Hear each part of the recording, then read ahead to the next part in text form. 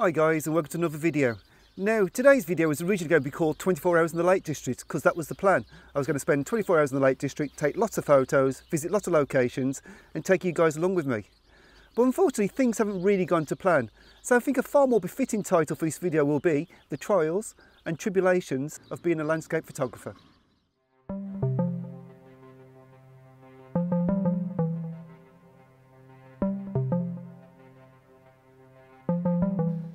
Now before I get into this video, I just want to apologise if my voice is sounding a little bit rough. The reality is I've been a little bit poorly. I've had a severe case of something called the man flu. Now the female viewers out there will probably recognise that the symptoms are exactly the same as a common cold. But you know, it does hit men far harder. So yeah, that's the reason why. And perhaps that's the reason why my mojo hasn't really kicked in yet today. Now as I alluded to in the start of this video, basically I've come to the Lake District for 24 hours. So it's a bit of a quick trip to the lakes, but really it's all I could fit in. It's that time of the year when there's some various jobs going on and finding time to actually come overnight over to the lakes has been quite difficult. But you know, lakes is a place that's really close to my heart. It's where I've learned photography. It's where I've visited again, time and time again, and it's where I refine what I do really. So I love these trips. So you can imagine my frustration of what my days involved so far, because basically it's involved driving, lots of it, lots of driving in the rain, and it's just been really frustrating. I have tried to recce out a couple of locations and really that didn't go to plan either. I did take a couple of handheld shots which probably absolutely no good at all, but the sun has finally broke and I've come to a new location for me anyway, and that's Kelly Hill Tarn. I've never been here before. It's by Coniston. It's quite a popular spot with photographers. I can see why. It's really close to the road, super convenient, which is not something I normally go for. So my original plans for today were basically to come over fairly early, get myself up a hill and take some mountain shots. That's what I really wanted to do. I really fancied a good walk and just to take some shots, hopefully with nice golden light up the hills. That was the whole plan. So I'm quite gutted that I've had to resort to plan B, which is to keep low level and to just do something really close to the road.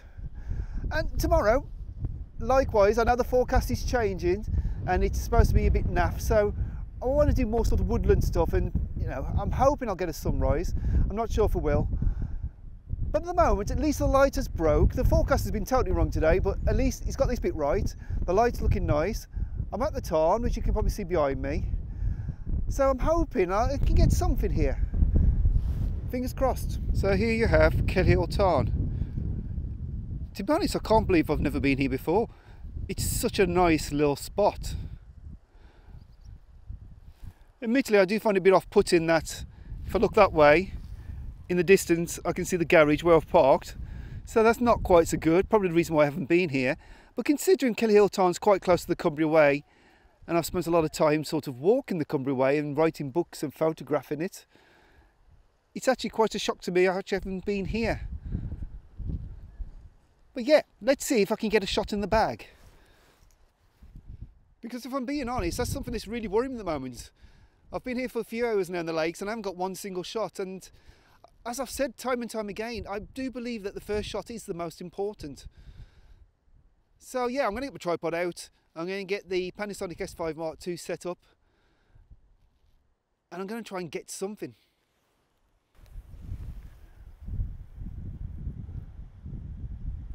Well, I've composed the first shot. To be honest, it's not really doing much for me.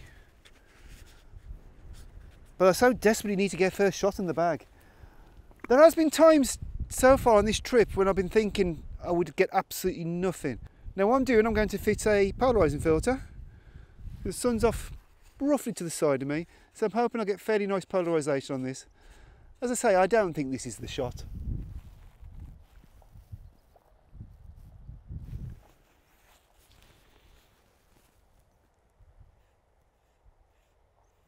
But you can see the difference the polarizer is making to the sky there. It's quite pleasant, nothing. It's not really a very exciting shot. I think there's going to be better angles. But it's a start.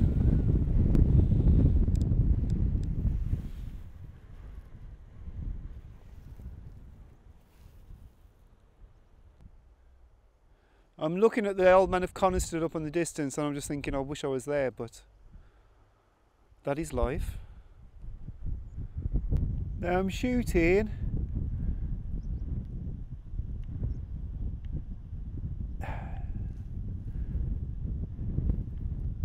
f11, that should give me good front to back sharpness.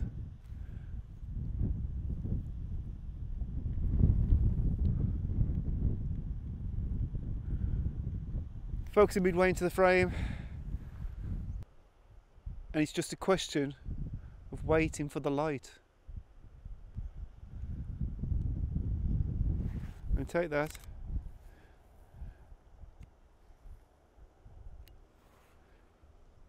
Two-second self timer. That's not the one. I'm actually a little bit concerned about the amount of cloud building up to the west.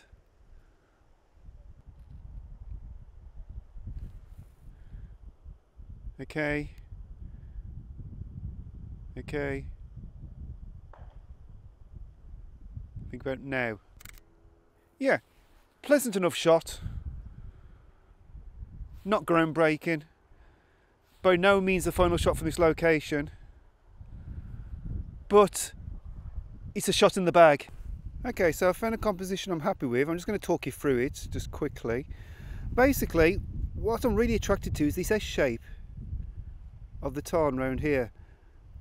So I've gained myself a little bit of height, and I've managed to zoom in enough just to crop out this bank of the tarn. So basically you've just got that S shape there, and then I'm really keen to get the old man of Coniston in, which is there, and obviously then you see these two gorgeous trees. But if you look at the light, and I'm not sure if you can actually see that, well, basically there pretty much isn't any. There's a big bank of rain coming in. Now, on the horizon, there is a little bit of a gap. So I've got a feeling I might be getting wet. But, you never know, I may get the shot. Really, it's just a question of being a bit of a waiting game. But I think this is the only shot I'm going to get tonight. So, I'm prepared to sit it out. I'm prepared to get a little bit wet. Well, I waited and I waited. I waited for about an hour and a half until the rain finally caught up. Unfortunately, the light was not to be. However, upon reviewing my images, I did find one which I took while I was actually trying to find the right viewpoint, which I was actually quite pleased with. The light was quite nice on it, and I'm going to take that one as a consolation shot. However, it wasn't to be the final image that I actually wanted, and Kelly Hill Tarn is definitely one that I will have to return back to. Such is the nature of landscape photography.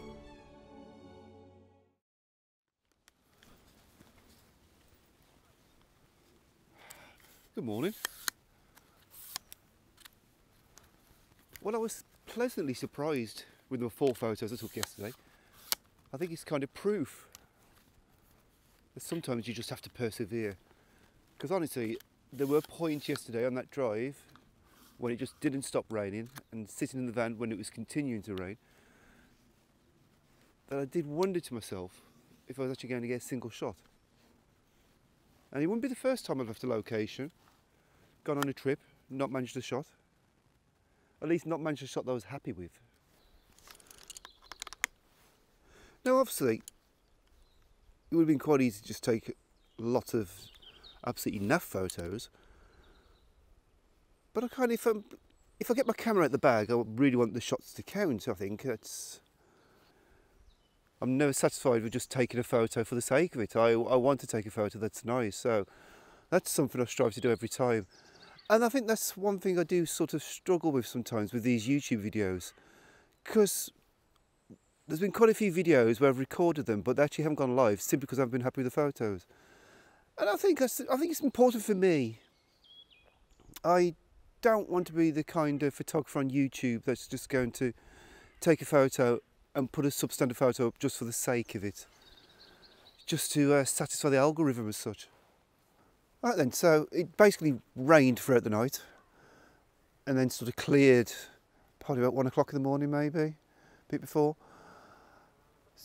But now it's clouded up again, so I think really I'm trying to make the most of the blue hour. I think that's all I can do, and I think that's a good tip, is if you're out and the forecast isn't ideal, you're always going to get a bit of blue light around the blue hour. Funny enough, that's why it's called the blue hour.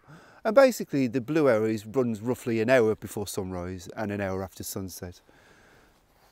So as you can see from the scene in front of me with the boats and the lake, there's not that much going on.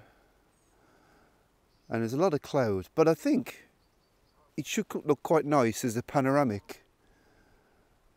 And just the boats, and keep it simple. Now, panoramic's going to work quite nicely simply because it'll cut out a lot of the sky, because the sky has basically very little interest.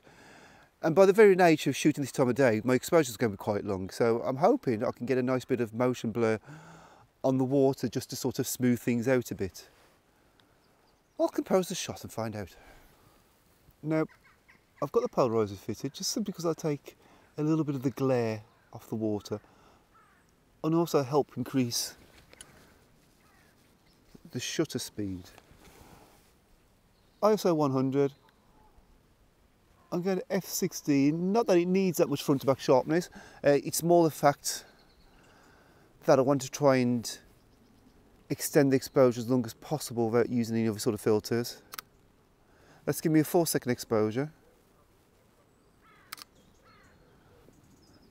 Now, looking at the histogram, I can actually expose it a bit more to the right.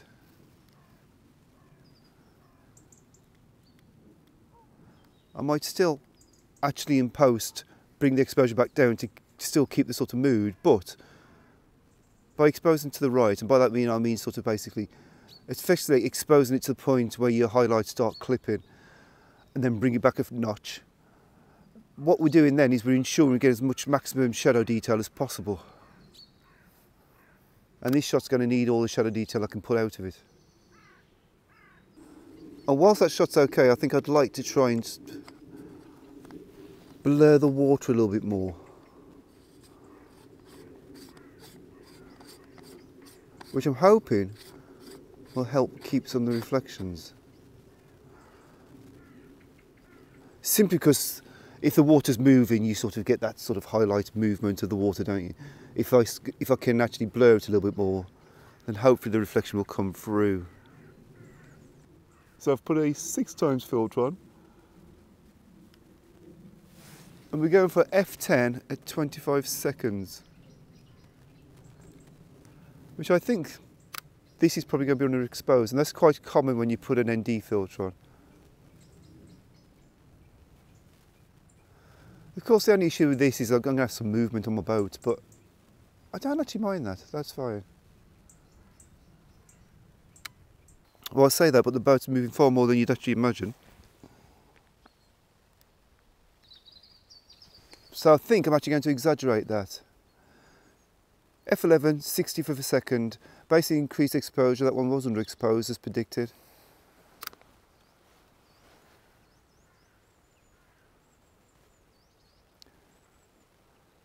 And when the shot finishes taking, I will first of all put up the shot just with the polarizer and the shorter exposure.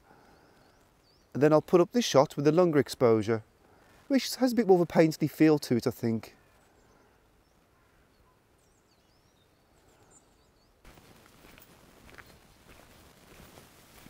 So last night when I was sitting in the van, I was starting to think about what actually are the trials and tribulations for a landscape photographer. And I think ultimately the top of the list is weather. You know, you do have gear considerations, gear can break, but you can take backups with you. There's access times, you may get to a location at the wrong time of day, the wrong time of the year. You may not even be able to get to a location at all, but just simply because of access issues. But I think all these can be worked around. But the big one is weather, because there's not really a fat lot you can do about the weather. You know, you can't change it, if only you could. And if you can't change the weather, what you have to do is either not take any photos or try and work with it. And really that's what I've had to do on this trip. And as I say, it hasn't planned out at all like I planned it to. In my head I had a list of locations I wanted to visit at the time of day. I looked at the forecast, which is the best I can do, and the forecast said the light should be good for these locations at these times. So I did everything I could do physically as a photographer to try and sort of avoid these problems, but ultimately the weather had the biggest impact. So I think after the weather, you can't control the weather, so the only thing you can try to control is your mindset. And by that, I mean basically, don't get too disheartened if you get somewhere and the conditions aren't right. Yes, sometimes the shoot will be a total write-off and you'll get nothing, but it's never lost time, because what you can do with that time is try and recce locations from the lights nicer. And just push yourself a little bit, try and take shots in conditions that you wouldn't normally take shots in. And you never know, you may be pleasantly surprised. I know I was yesterday. Anyway guys, I hope you've enjoyed this video. If you have, please consider subscribing to the channel. Give it a thumbs up if you haven't. And I'll see you again soon for another one. Thanks for watching.